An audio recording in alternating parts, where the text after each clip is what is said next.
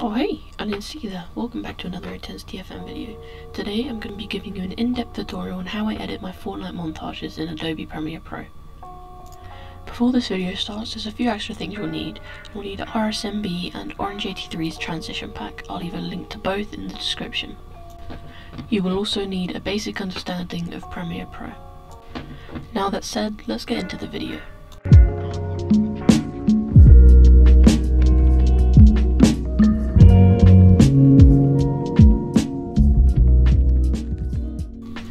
First thing we're going to do is add markers to the song so we know how long the intro with the text should be. To do this, find where the beat drops of your song,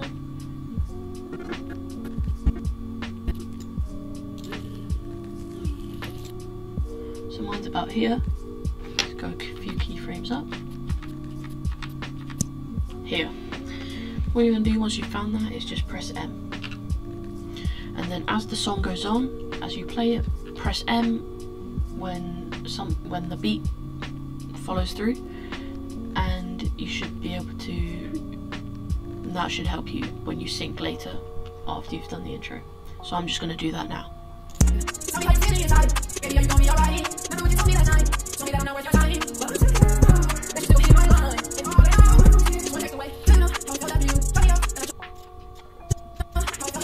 I'm not planning on making this montage too long, so I've only done around half the song synced.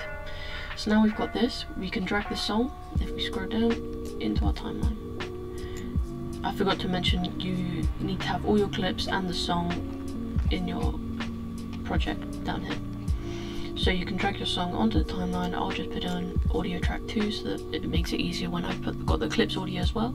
So now we've got this to work with here, this space here. I'm just going to enhance that, and I'm going to trim the song down because there's no music in the first bit here. So we've now got around 10-15 seconds to work with the intro. So now we're going to move on to the text.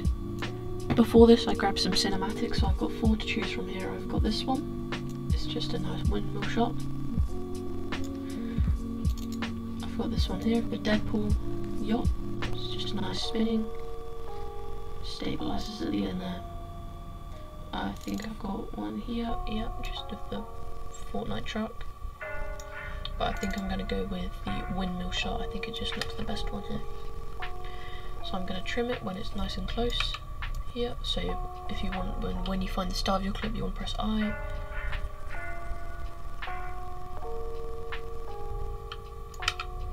I think the whole clip should do.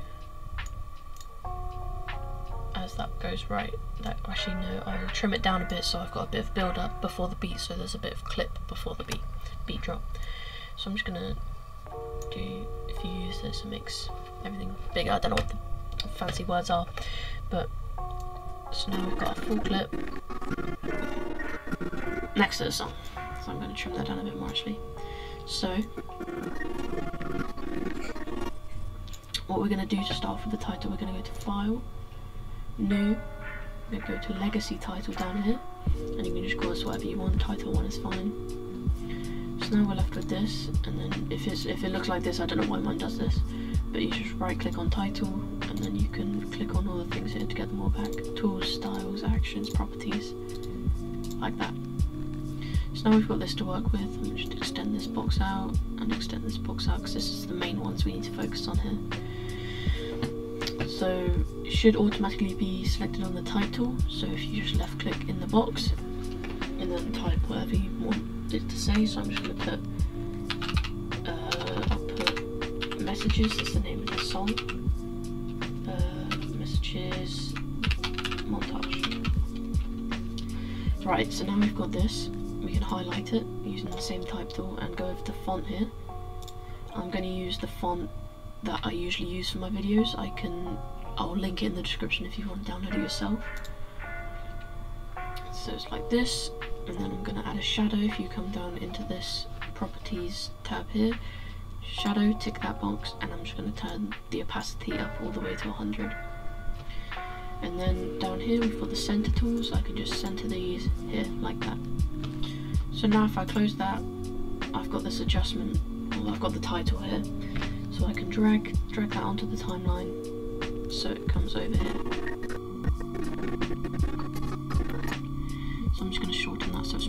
half of the whole windmill cinematic. So what I'm going to do is get some nice fades on, so I'm going to look for dip to black, and it should be under dissolve, drag that onto the actual cinematic, and then I'm going to look for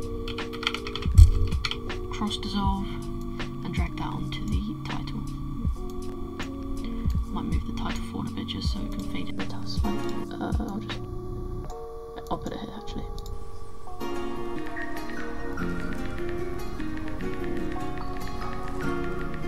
So that's okay. So what we're going to do next is we're going to make a second legacy title. You don't have to do this bit if you don't want to, but since I've got a long cinematic I'm going to. So once again, tools, styles, actions. I don't know why mine does this, but it just does. So we're going to extend that bit out and like this, and then I'm just going to write edited by me, smiley face, and then do the same again on the font, make it italic, shadow, opacity 100, center, done. Then we're just going to shorten that down a bit, and then we're going to add cross dissolve to the center so it has a nice fade in between, like that. I'm going to add a cross dissolve to the end so it just fades out nicely. So now we're going to add the animation to the text. So what I use turbulent display. So if you just type turbulent, so it should come up. Add that here. So now it should look something like that, a bit weird. Now if you come over to effect controls on your title, change the amount. I usually go for something like 15 or 20, just not too bad. And then what we're going to do is we're going to come over to the start of it, and we're going to scroll down to offset turbulence. We're going to make a keyframe here, and then as we go to the end, make another keyframe, and then on the end keyframe you just want to drag it up to around 2000 or just a bigger number. So now it should add this effect.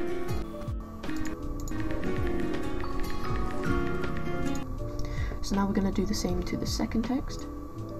Add it there, amount 15, go to the start, offset turbulence on, and make another keyframe here, and just turn out 2070 should be good.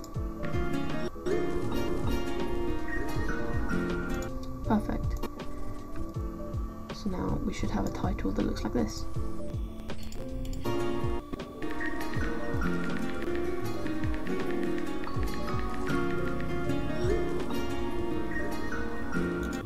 Not too bad.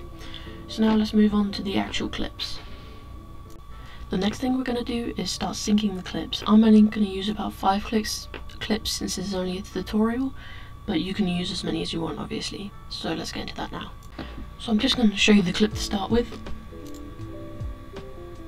It's funny. Yeah, like one shot and stuff.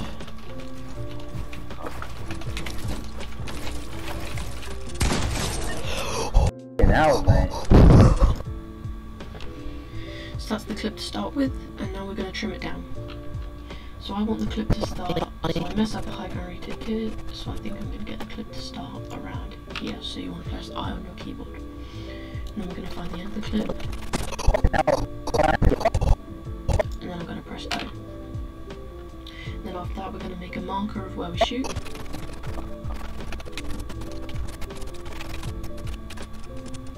So now you can use your arrow keys to do the keyframes. So here, that's where I shoot, so we're going to press M and make a marker, and then we're going to place it here. So now we can trim down our clip,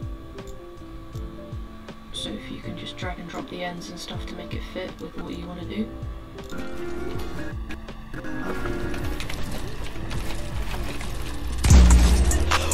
So you can see how it's synced now because we made the marker on the song before this.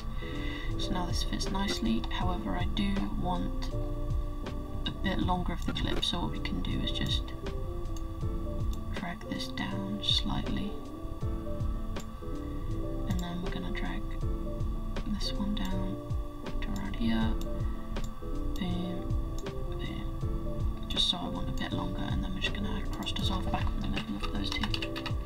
So you can obviously change anything after you've done it, if you want to change the lengths of some stuff. John stuff.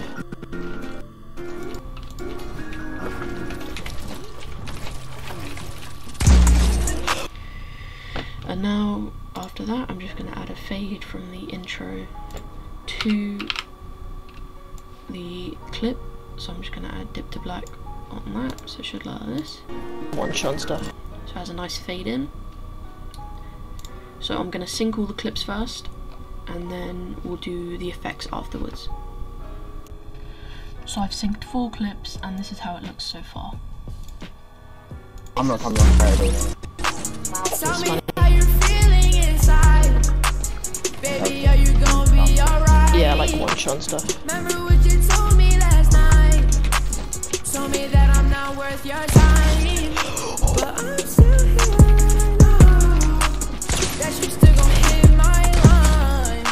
And all that I know is just one text away. Do you know how it felt that? So that's what it's looking like after 4 clips. That's all I'm going to do because this is just a tutorial. And now we can move on to some effects and transitions. So with the effects, the 3 effects I'm going to be using are slow-mo, like flash, and screen pump. So I'll show you how to do those now. So starting with the flash and the screen pump, so they go together. So what we're going to do to do that is we're going to click this little post-it note. If it doesn't appear for you, you just have to extend your project box out a bit more and it should appear.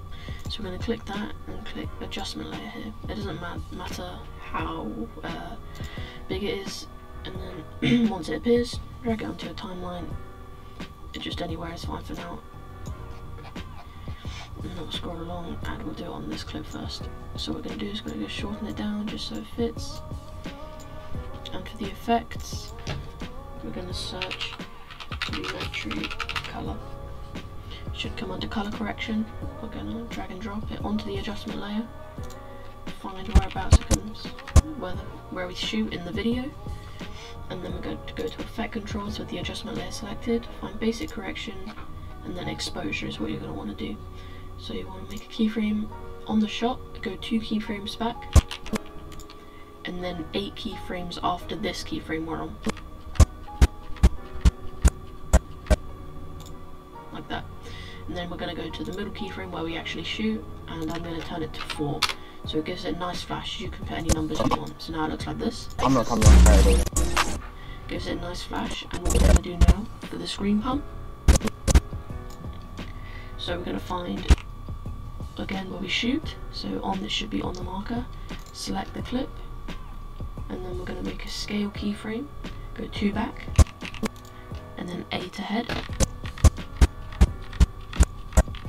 Make a keyframe, go back, and then what I usually do is add 50 to whatever the scale is now, so of which your clip is. So I'm going to make it 150. I'm not tired. Sorry for the laggy playback, but you can see the flash and the screen pump there. So what I'm also going to do is I'm going to add a slow-mo. So I'm just going to shorten this clip a bit so that it doesn't overlap or anything. So I'm just going to shorten it to about here. And what I'm going to do is press C to get your razor so we can cut clips. And we're going to cut it on the marker. Go back to V. So now we've got this separate clip here, and then we're going to right click, go to speed and duration, turn it to around 50, and then time interpolation, we're going to change it to optical flow. So it should look nice, and then we're going to shorten it down a bit. So now it should look like this. So it gives a nice slow-mo at the end. So I can drag this clip back now. So now we'll watch that whole clip. I'm not Again, sorry for the laggy playback, but you can see that it's got some nice effects on it now. I'm not And then it should go to the next clip. So you can do that on all your effects. I wouldn't use the slow-mo as it's not great repetitively, but you can use the adjustment layer on all your clips. So I'm just going to do that now, and then we'll move on to transitions after this.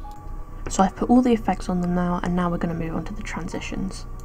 As I said earlier, you will need the Orange 83 transition pack, and I will link that in the description. So what we're going to do is we're going to move to where the two clips meet, the right in the center. So if you move along one, or move back one, it should go to the last clip. So you want to be on the first frame of a new clip. I'm just going to zoom in for this bit.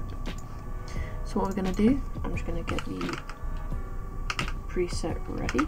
So you should have transition pack number 3, link in the description. So we're going to go to our timeline and go 6 frames back and make a cut, and then we're going to go 6 frames ahead,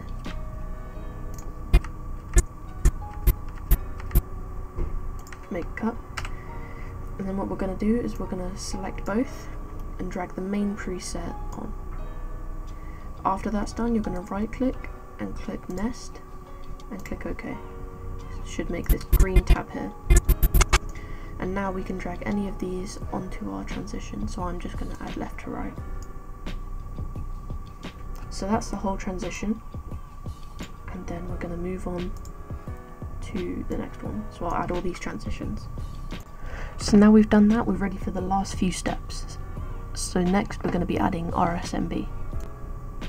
So what we're going to do is we're going to go to Effects tab, type RSMB. I use the RSMB as RSMB Pro usually takes forever to render on my laptop. So we're going to drag RSMB onto our clip, and I usually turn it to about 0.35 as I don't like it too blurry. So you just want to add that to all your clips if you wanted to.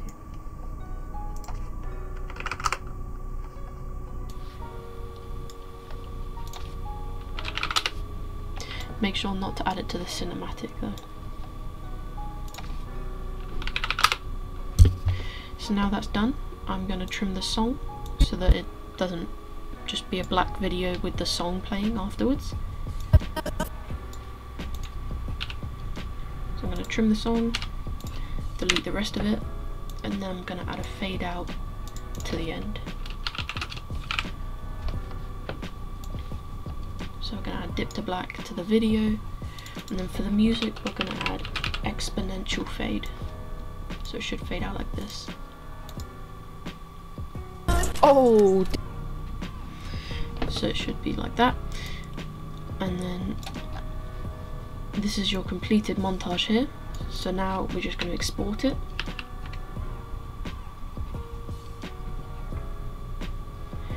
And then what you want to do is you can choose your preset. So I usually use YouTube 1080p full HD, but if you look here there's loads and loads of presets you can use. You can do it in 4K, you can do it in for Twitter, you can do it for everything pretty much. So yeah, that's pretty much how I edit my videos and how to create a Fortnite montage using Premiere Pro. I hope this helped and I hope you learned something here. If you did enjoy, make sure to leave a like, subscribe, comment. If you don't understand something, I will do my best to reply to all the comments. And yeah, see you in the next video. Peace.